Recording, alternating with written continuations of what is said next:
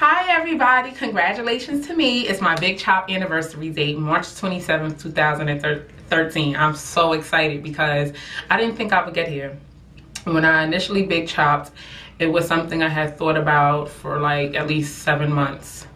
While I was transitioning, I had thought about it before I started thinking about going natural. Cutting my hair was just not even something that was in my to-do list. It wasn't on my agenda. It wasn't something that could happen for me. I did not like cutting my hair. When I had to trim my hair, it became like so dreadful. I hated doing it. So what initially started me on my transition was the fact that I just was tired of relaxing my hair. It wasn't no particular reason of why I was tired of doing it. It was just something that I didn't feel was necessary, because when I would see my new growth coming, I was like, oh wow, it looks so soft. It looks like I don't need a perm. This is what I always felt like. But then it would be so difficult to take care of the two different textures. So I would initially just go back to my perm. I mean, I used to go 2 to 3 months without touching it up, and then it would get really, really hard to take care of, you know, when you're shampooing it and it becomes so tangled. And I didn't really know too much about how to shampoo correctly. Like, there is a technique to how you should shampoo your hair. And some people don't do that. Some people do. And I'm one of those people that do have a technique to doing it, which I just found by watching YouTube videos and testing it out, because I seen somebody do it and it seemed like something that, it seemed like it would take a long time to do, but it was something I was like, maybe I should give it a try, because maybe I'm just, you know, thinking too much about it. So long story short, I got the technique down packed. I like it. I like the fact of detangling before I get in the shower. I didn't think I would. I thought, who the heck is gonna sit here, detangle their hair, then get, who's doing that? Like, that doesn't even make sense. It does. It's less time. It's less breakage, and it's honestly easier. So I like it. That's how I'm gonna do it. I'm gonna detangle before I get in. I'm going to continue to shampoo at the scalp and then work my way down. I'm gonna continuously use the cold rinse when I'm rinsing it out. I think those things are really working for me. Okay, so my daughter was a big reason for why I actually decided to big chop. My transition was, I didn't want to perm my hair. I don't want to do that no more. I'm just going to transition out and then, you know, work with my own hair. I'll flat iron and blow it out. So for the first couple of months of my transition, which started November 2011, that's what I did. I blew it out. I flat ironed my new growth. Then after a while, that became tiresome, because I didn't feel like doing that. I felt like it was just so much heat and it was just too much for me. I really don't have, it was just too much. I didn't want to do that. I didn't want to mess with the heating tools. I was getting tired of, okay, blow it out, flat iron it, and that took me 2 hours. 2 hours, because I don't flat iron big chunks. I had to take small chunks. I have a lot of hair. It's really tiresome. What was my purpose in stopping relaxing if I'm going to do this and it's about almost the same amount of time? Okay, so then I stopped flat. So I'm like, okay, this flat ironing, not flat ironing thing is totally something new to me. I produced a straight hair since I was 8, so not flat ironing was really, really like, what am I gonna do now? Then I kept looking at the YouTube videos and I seen these girls with these curls and coils, and I'm like, wow, it looks so beautiful. So then I started not to even envy them. I was like, really like, wow. I was like congratulating them, like, this is something that I want to get to, but I don't know how to. So spare the moment, I'm sitting there like, I'm gonna big chop. But my boyfriend was like, he didn't want me to big chop. He didn't want me to cut off my hair. He just wasn't, that's not something that he was attracted to, people with short hair. I was like, at first I was like, okay, I can understand that. And plus, you know, you wanna give your partner equal share in what you're doing with yourself. So I respected it. But then after a while, I started to get the itch. So one day I'm just sitting here, I took a little piece and cut it, and I didn't let him know what I was doing. So I took a picture of it, but I only took a picture of that part, and I was like, I cut all my hair off. He was like, what? No, you didn't. I said, yes, I did. So he didn't believe me. I said, I did. Like, don't you see? So I cut a little bit more so I could show him like a bigger chunk. So eventually he was just like, all right, well, hopefully you do something with it. You know what to do. So I just cut it all off. And then when I did that, I showed him the whole picture. So he was like, oh, okay, it looks nice. Cool. Then, you know, I really embraced it. Like immediately I felt relieved, but I felt comfortable with it within like maybe a few days, maybe a week, because at first, you know, I'm so used to long hair. Of course you're uncomfortable or you're not sure about what others are gonna think. But then eventually when I embraced it, it didn't matter what anybody thought. Now I went through tremendous hairstyles and what was she thinking? I tried to do a wash and go. I had a wash and afro and I thought like, this is exactly what it's supposed to look like, girl. You don't even understand. I went through the many different hairstyles. So anyway, now I'm here and it's my 1 year Big Chop anniversary and I'm very happy. I'm very proud of myself. It's honestly making me really emotional because you learn something about yourself. Like, honestly, it was more of, excuse me. It was more so, let me turn this off, getting to know me. And you know, my hair was a really big thing. Like, I guess you could say I hid behind my hair my whole life and I was scared. Like, what are people gonna say? They're gonna see my flaws, they're gonna see this, they're gonna see that. When you have this long hair, people are so caught up in your hair that they kind of bypass everything else about you. And it's getting me emotional, so I'm trying to hold that back. My Big Chop showed me a lot about me and I'm able to embrace me more. It's going natural makes me want to change my lifestyle, eating habits, you know, everything. It's opened me up to something totally different. It is not just your hair, it's everything. My kids, my relationships, everything. So I don't want to cry, so I'm gonna stop. And I wanted to talk to you guys about things that are my staples. So as you guys know, my leave-in staple, and I will go on and in about it, is the Allocate Naturals Lemongrass Leave-In. I love this to death. Give you up close so you guys can see that. Oh, my battery is dying. I'm so upset.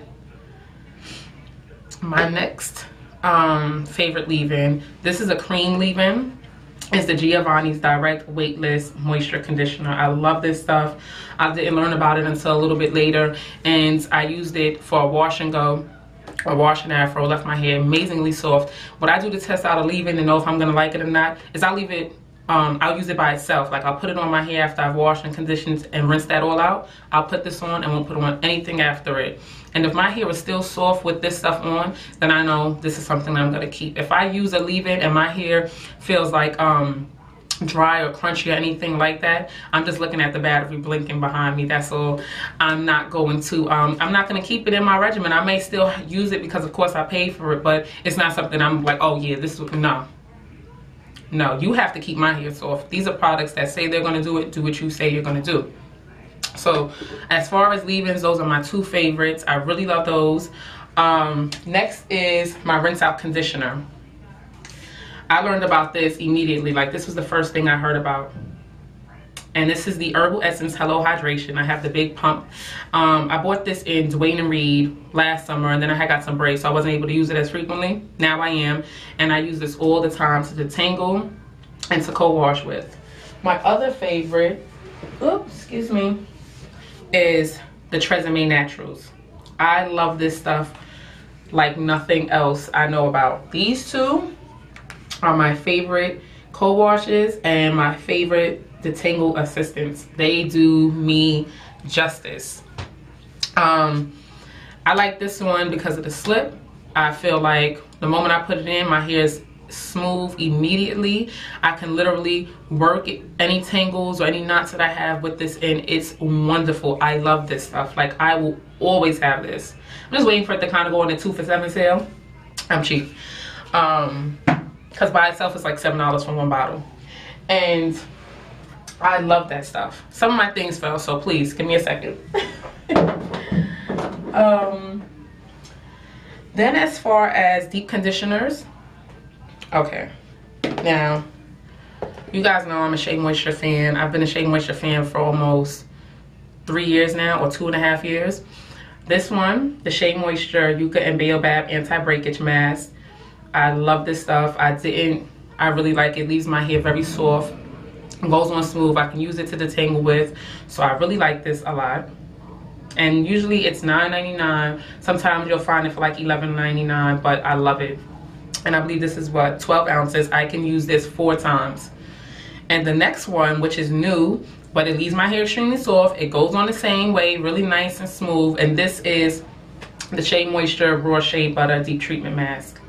So this one is more for moisture and for damaged hair, and then this one would be for thin hair, and it has protein in it, so I heard it was good as like a protein treatment. So these are my 2 favorites. I really like these a lot, and they run for about the same price. My next one would be the Curl Rehab Moisturizing Hair Treatment. I won this in the Curly Nikki basket that she has every month, and I mean, it is great. It goes on nice, it smells wonderful. This is the Gardenia coconut scent.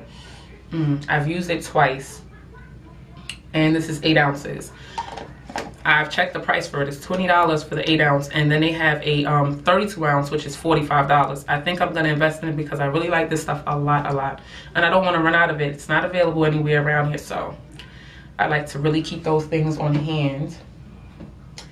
And then for another, this is a reconstructor. It has silk in it, silk amino acids, and biotin, pathanol, glycerin, pearl powder. So it's like a protein treatment. And this stuff is wonderful. And it also has, I believe there's mineral oil is in it. So if you're not, I don't mind mineral oil. I don't mind it. It's not something that I go to look for, but I was using this when I was relaxed, and it worked really good while I was relaxed and while I transitioned. So it wound up staying with me as a keeper, and then when I big chopped, I still had another new container, so I was like, I don't want to just throw it away, and I'm gonna continue to use it. It smells great. I love the way it smells. Okay. And of course, you guys know that I was introduced to a Razul mask, and it is my favorite so far because it's the only one I've tried, but it left my hair really buttery soft and went on smooth. It smells great, and I'm gonna keep it in my arsenal.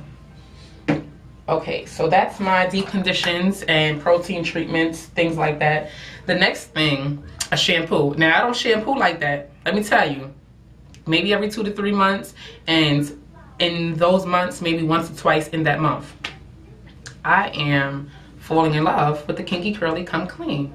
I didn't think I would, but I really like this stuff. It does not dry out my hair, it doesn't strip my hair. My hair still feels soft, but I know it's clean. I really like it. I didn't think, I am not big on shampoo, but I am going to keep this around. I like it a lot. I believe it's like $13.99, and I got this from the drugstore. I like this a lot. So those are my shampoos, my conditioners, and my rinse outs and co-washes. What was next? My oils. Okay, so I've been using the Jamaican black castor oil now. Before, I was using the coconut Jamaican black castor oil, and they're pretty much the same, just one has coconut in it or whatever the case may be. I really like this Jamaican black castor oil. It's very thick. The benefits are great, you know, for thinning hair. If you want to, like right here in the front, my hair is thin, so it's fine, and it's thin, like in the front, like right here. So I like to use it there. I like to also use it on my scalp, and it helps to keep dandruff away. Hello, ain't had a dandruff flake in like ever since I started using it. So this is great. It is very thick, so I don't use it. I sometimes use it on my hair shaft, but it's not something that I'll be like, oh yeah, this is, no, it's not a go-to for that. But if it's around and I'm using it, then yeah, I'll put it on there to seal. But I normally don't use it for that. I use it for my scalp and around my edges. To seal, after moisturizing, I'll use the coconut oil, which this is the Tropical Traditions coconut oil. And I'm having a giveaway on my my blog for this. I really like the way it's processed. It's processed like, I'm not sure about how other companies do it because they don't even tell a story about how they get their coconut oil. But this company tells you, and it's no machines used. Small-scale family businesses produce this oil in small batches, taking great care and pride in their work. All aspects of the production, including packaging, are certified organic to the strictest standards. You can find out more on my blog about it. but I love the way it's processed, and that's very important. All the nutrients, the reason why you're using these oils is not only to seal your hair, but to get the nutrients and the benefits from them. So if this is being processed really fine and very strict, that's telling me that the benefits are still going to be in it, and I'm using it for the purpose that, hello, that is for. For all those good fatty acids. And what I'm starting to like a lot also is grapeseed oil. So this was a recent purchase. I was using the Now, couldn't get it because it was online. I didn't feel like ordering it again. So I went and picked this up. I'm loving it. It's not too heavy. It's not too thick. It actually absorbs into my hair really well. Leaves my hair soft, so it's not like it absorbs so much that I don't know that I have anything on my hair. I love this grapeseed oil. I'm loving it. Olive oil disappears too fast for me. Jojoba oil, jojoba oil, whatever you want to call it, it goes away way too fast for me, and I don't like that. I feel like I have to keep moisturizing like every day if I use one of those oils. With those 3 oils that I just showed you, perfect, work for my hair very fine. The next thing I wanted to get into is something that's new for me. You guys know about my styling age. You know what I like already. Excuse me. But I've been introduced to something that is on the ground, very inexpensive, and it's giving them a run for their money. This is the Cantu for natural hair. This is the creamy hair lotion, which I received in my curl kit. And you don't need a lot. You don't need a lot. It smooths your hair, softens your hair. I don't have frizz after using it. When I'm doing my twists and I take them out, they're very, very smooth. Now, of course, when I separate and I do all my stuff that I do, I get frizz. And the coconut curling cream. I paid $8.29 for this. And they smell great. This is a very nice, it looks thick, right? But it's really not, it's really, really not like, it feels great. I'm just gonna, you know, put that in my hair. It does wet your hair. So like if you're gonna do a retwist, then I wouldn't put any water unless I'm putting it on my ends, and then that would be it. But you can even just use this on your ends. But I do like to put some water on my ends when I do a retwist or whatever the case may be. I think that's it. Please go out and check my blog for the giveaway. And congratulations to everybody on their big chop anniversary, their natural journey. Mine is a healthy, natural hair journey that I'm on. Not do I just want length, but I want healthy hair. If I got no length and it just stayed healthy and it never grew, which of course it's gonna grow, it's healthy, that's fine with me. I wanted to also show you guys some recent purchases I made because I'm a YouTube junkie, so of course when I watch it and I see these things, I'm like, if I see enough of it and I really believe what the person is saying and I really can feel them, I'm like, yeah, gotta try it, I'm gonna go get it. So this is the Eco Styler olive oil gel I just picked up. I'm gonna try this out. And the Eco Styler Moroccan Argan oil gel. I'm gonna try these both out. I want to see how well they work. I paid $4 for this one out of Rite Aid, $4.79 I believe. And this one I paid $4.79 for. But it comes with 50% more. I don't mind. I'm going to try them out, see how they work out for me. Especially for my wash and goes. And I picked this up because everybody was raving about it. This is the Aussie Moist. I don't know how well it's gonna work for me, but I picked it up because I want to see what the hype is all about. So I'm gonna try this out. Oh, it has a jojoba seed oil and I didn't know that. And it has aloe leaf extract. I didn't know that. I just picked it up, honestly. I'm gonna try this out, let you guys know. And last but not least, something new that I'm trying out. I just received it, so hopefully my camera doesn't cut off by the time I can get this open to show you guys.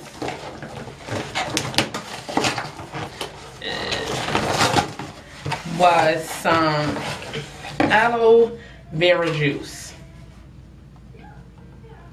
and this cost me $7, I believe. I ordered it online. Yes, $7.44. That's my receipt. I literally just got it. I want to try this out because everybody is saying it works really well for frizz and for closing the cuticles. So I'm going to try this out. A full strength vegetable juice, fruit of the earth, uses only fresh aloe vera gel from the miracle plant of the ages, contains no sugars, starches, flavors, or thickeners. The ingredients: organic aloe vera gel, citric acid, sodium benzoate, a food preservative at less than like 1%. So it's really, really pure. And I'm gonna mix this up with my water. Okay, so what I want you guys to do is leave a comment in the description box telling me to enter you into the giveaway. I want you to subscribe to my YouTube channel. And I also wanted to know if you would like to do a video response about maybe your anniversary for your big chop or your transitioning anniversary, or if you just wanted to do a video response showing me some of the things you like, if you use any of the products I'm talking about, if you have any recommendations. And I think that's it. So congratulations to us ladies who have went natural, who are transitioning, who are embracing our roots. Bye everybody.